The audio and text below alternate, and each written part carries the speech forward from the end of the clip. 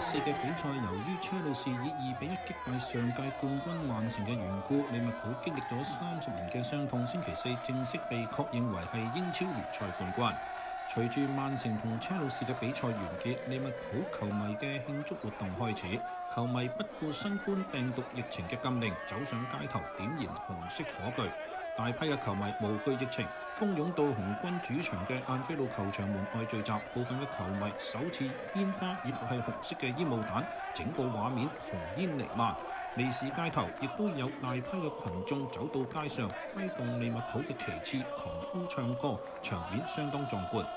斯坦福橋嘅比賽結果表明，利物浦同曼城嘅積分差距達到23分嘅優勢。即使曼城響剩落嚟嘅7場比賽全勝，亦都無法追趕利物浦。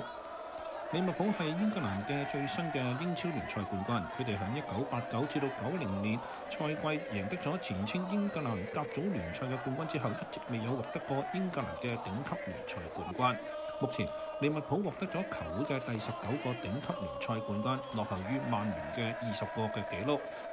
而喺過去嘅12個月裏邊，利物浦贏得咗歐聯冠軍、歐洲超級杯以及係世界冠軍球會杯嘅冠軍。雖然新冠病毒疫情迫使到呢個賽季停賽3個月，並且係推遲咗利物浦嘅加冕，